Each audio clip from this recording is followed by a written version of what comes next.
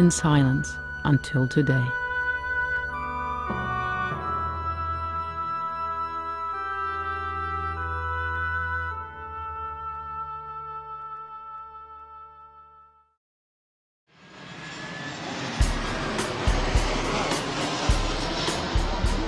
Join me, a European filmmaker coming to Los Angeles on a quest for America's forgotten silent film pioneers. Here in Hollywood, since the days of silent film, cameras have captured images, then projected them larger than life. Actors' faces became familiar and their names well known. Through the generations, many fine actors are still remembered and their images preserved. Many are, but not all. Some of the best actors are still missing from our pantheon. Some silent film stars who had brilliant careers and who deserve to be commemorated aren't. Here in Los Angeles, there are a few people who are trying to change that, and we're going to meet them. I begin my journey here at the heart of Hollywood Boulevard, where 2,500 names are embedded in the Walk of Fame, honoring actors who thrilled their fans and influenced the art of film. Among them, luminaries of silent film like Mary Pickford, Charlie Chaplin, Buster Keaton, Douglas Fairbanks. But some others from the silent era did not get their due. Nestled along the Walk of Fame is the TCL Chinese Theater, home to many prestigious premieres and even some Oscar ceremonies. Within its spectacular interior, we meet with Alex Stykov, founder and the president of Silent Hall of Fame, a non-profit organization which has been an ambassador of those overlooked silent film stars. What inspired Mr. Stykov to create Silent Hall of Fame, and what is its primary focus? I discovered one particular silent star. Her name is Marceline. She supported Buster Keaton in the great romantic comedy, The Cameraman. I took a very keen interest career in the 1920s, and after that I was shocked to find out that she does not have a star on the Hollywood Walk of Fame. Further on, I found out that there are other silent movie personalities which have made a very big contribution to the industry and the country, and which have not been properly rewarded for their contributions. So the primary mission of Silent Hall of Fame is to bring into the public discourse the names and the legacy of these overlooked silent pioneers, including in the future placing their stars on the Hollywood Walk of Fame.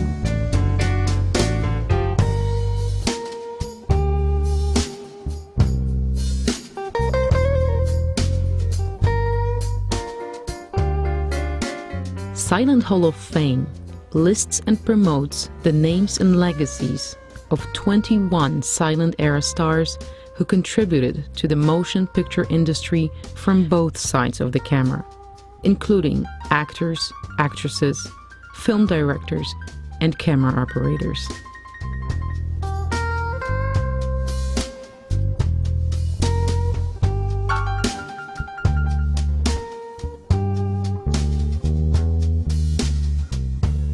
All the stars of Silent Hall of Fame are overlooked nowadays, even though they have had illustrious careers in the 1920s.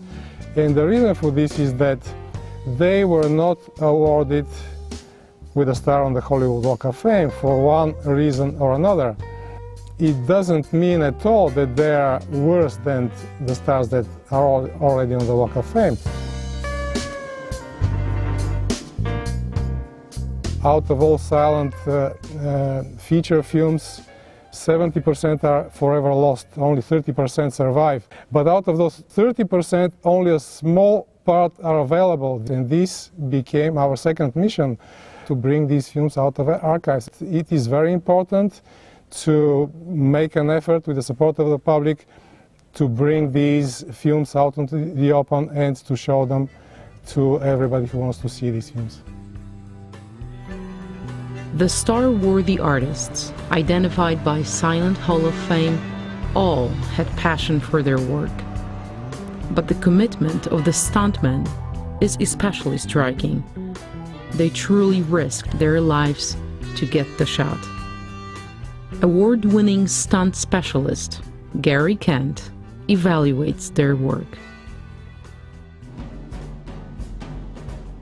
They were the start of making magic happen on the big screen. Helen Holmes is getting ready to drop onto a speeding train. No airbags here, she's just doing a transfer to the top of a speeding train. And again, she landed perfectly. If she rolled off that train, you can see it was moving. If she rolled off that train, it would have been a bad scene. But she didn't. And she went on to become a famous movie stuntwoman. This is Helen Gibson, one of the first silent film stars, one of the first movie stuntwomen. Here she's doing what we call a ride and rescue, or transfer from one moving object to another at speed. The audience clamored for action, just like they do today. And so they provided the action, and they got the skills they needed to do that by what they did off camera, the rehearsing and all the work that goes into making the stunt work. Nell Shipman was from Canada, and she was an expert with animals. She sort of set the standard for working with animals. We didn't have any real animal wranglers. The stunt woman had to know what she was doing, and she did. This is Jack Hoxie we're seeing now, and he was sort of discovered by Hoot Gibson and the boys. He worked as an extra on a film, and he was so handy and so agile, they talked him into becoming a stuntman. You can see now he's going to do this high wire walk, and if he fell, there's nothing down here to catch him. That's just pure guts and agility.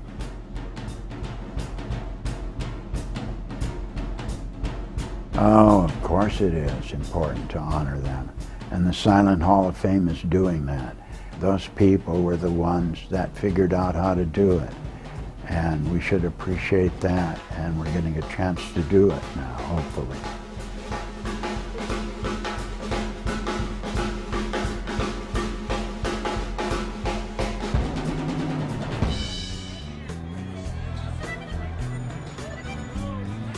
Perhaps the Hollywood Walk of Fame will someday add more names of the earliest achievers in the industry. The contributions of those silent film artists are being revealed by the restoration and release of old footage. More information about the silent film era can be found at the Hollywood Heritage Museum, which is located just off Hollywood Boulevard.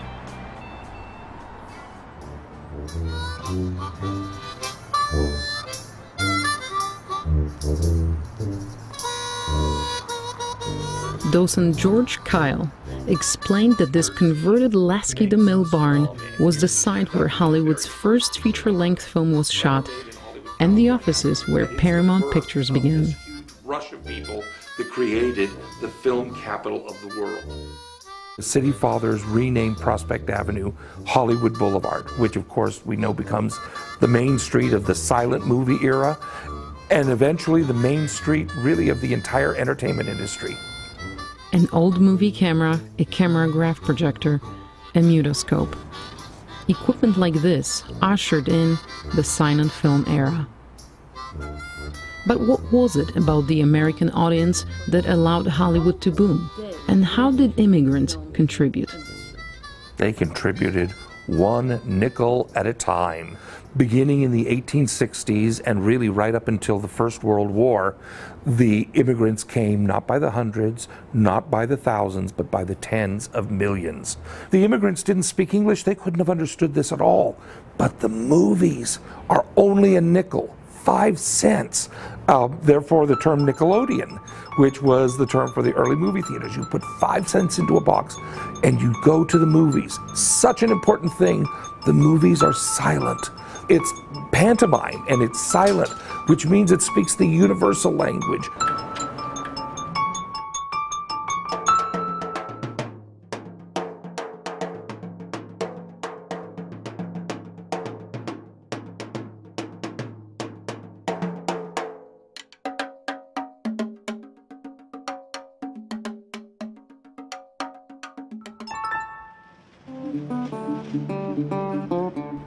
What began with nickels has become a billion-dollar industry.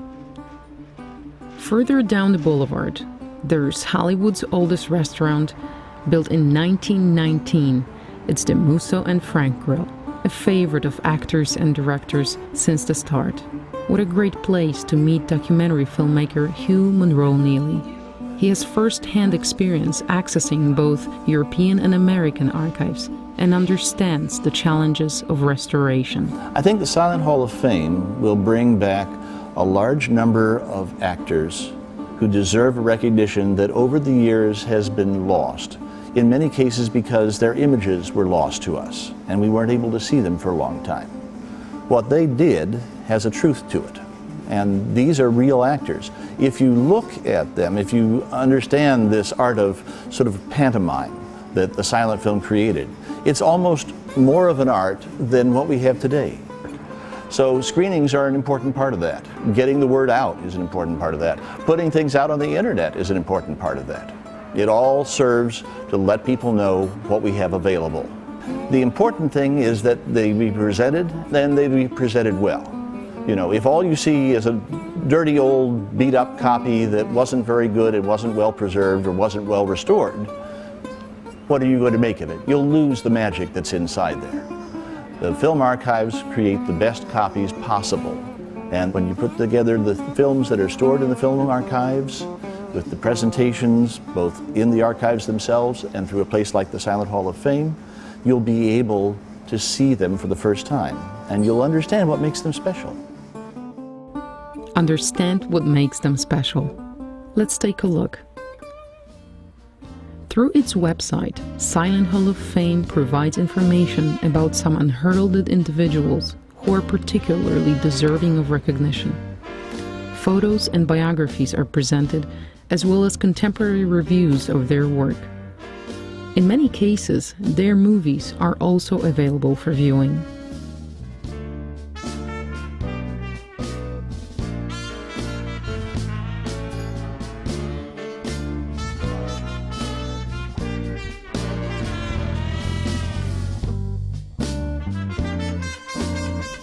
The website exposes these materials to a wide audience, including media-savvy young people. I do believe that if the current generation of young people takes some interest in silent films, they will be delighted to see the quality, the artistic quality of these films, and they will like them very much. Okay, let's see how young people react to silent films. Do they see any value in them? And are they emotionally moved by them? It really engages you, and I feel like it gave me a chance to take part in the creativity of it, whereas today you're given what you get is what you get. What you see is what you get. It's a very important part of history, and it's like a little time capsule. And it's not just how people actually were, but how people chose to express themselves at the time. And I think that's one reason why it's really important. There's an amazing treasure in it. And how about the silent films that are awaiting in archives and have not been exposed to the public? Then maybe we could put more funding into pulling movies out like that, because if you look into the past, like, you learn so much. Those films also disintegrate in their cans too if they're not properly preserved. So you open up a film canister and it'll look like mush. It's hugely tragic that we lose these, because what if we did lose another Casablanca, another Star Wars, another just work of art that's been lost to time essentially. There could be a Picasso basically in there, you know what I mean? But like of the film world, and it's just funny like to think that we've just let it sit there and age.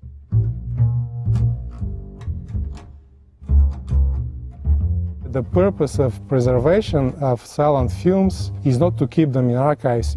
It is to show them to the public that is interested and that would cherish to see these films, including many descendants of these silent stars, which are very eager to see these films and which have supported the efforts of Silent Hall of Fame to bring out these films from archives around the world. Joining the conversation are Nina and Scott Roberts, the grandchildren of Big Joe Roberts. They want to talk about his legacy. The legacy is so important to us, and we're very honored about the legacy that he has left us. He had so many great films that he co-starred in with Buster Keaton. As people become more and more knowledgeable with all the stars, when they make a trek to Hollywood, they want to be able to see that in person, make a connection. If they don't see it, they're not going to have the connection. And it'll just fade away. So with that, definitely they would have the connection and you know, put them back into the spotlight. Around the world. He is being honored today with the 2,540th star on the Is this the awards ceremony for Big Joe Roberts? No, not yet. But for him and for all the distinguished artists featured by Silent Hall of Fame, their day should come. The engraved star represents a tiny patch of immortality, an object for fans to find, a memory that will not fade away. Although Hollywood Boulevard might currently underrepresent silent film artists, the Los Angeles landscape is full of monuments to the era's impact, just like this old building, which was Charlie Chaplin's soundstage. Along with California State University professor Didia DeLizer in her 1924 Nash, we're off for a short tour of the silent movie era landmarks. If you look at Los Angeles, so much of the city was built in the 1920s. Acting without speaking, essentially, and conveying all the emotion without words, I think is something that we've forgotten, especially at a time when we're now embedded in our phones and stuff like that. So I think it's beautiful to see so much conveyed without speaking. It's interesting to see movies from a time when the now standard forms were not yet fully developed, right? They were changing, they were developing as you watch. It's a lot harder to build a richer history from those lesser known sources. So anytime that you can preserve the so-called lesser known sources, then you're doing a great service to the future.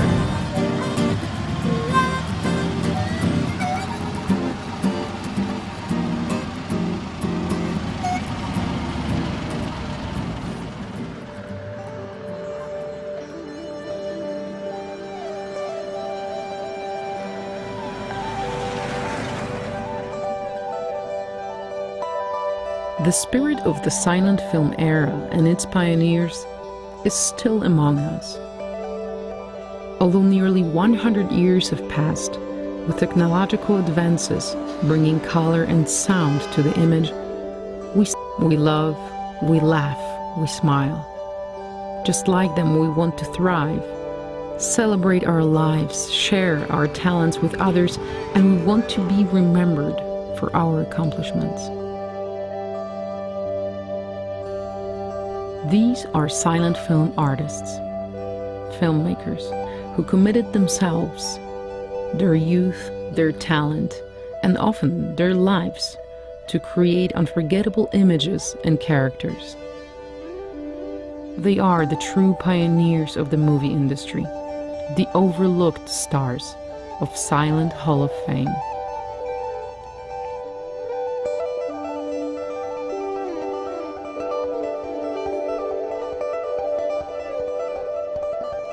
Today, these stars await our voices, here and now, so that the silence is finally broken and their legacy is brought back into light. and their names are properly honored, to never be forgotten again. Here on Hollywood Walk of Fame, I'm honored to get a call from Mr. John Klein, the nephew of the overlooked silent film star Marceline Day. I've walked that street many, many times and looked at all the great names of actors and directors and producers and technologists. I think it's a wonderful, wonderful recognition of the people who really, you know, especially with silent films, that sort of gave birth to an industry. I think that my aunt's performances are kind of universal, not only from an acting standpoint, but just the delight of seeing a level of communication using facial expressions, and certainly her eyes. It would just be so wonderful and so fitting, and I would just love to be there for that unveiling of my aunt's star.